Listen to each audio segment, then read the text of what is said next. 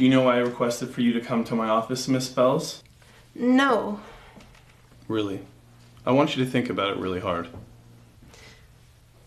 I don't know. Can you just tell me? I mean, am I in trouble? I have received some extremely disturbing reports about your behavior in the student dorms and in the school bathrooms. What did you hear? I heard you were charging students to look at your genitals. Do you know that is against moral policy here at this academic institution? What were you thinking? I don't know, I just needed the money, I guess. You're here on a full academic scholarship. You're facing expulsion.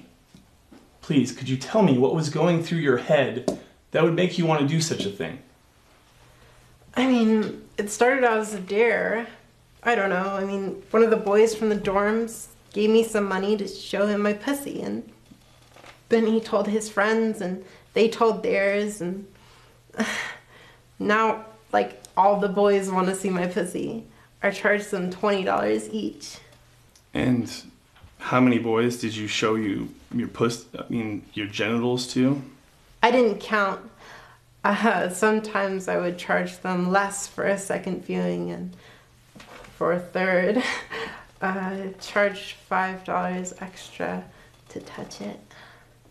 I heard there was a line of boys all the way down the dorm room hallway to get into your room. Yeah, that was Friday night. There was probably 20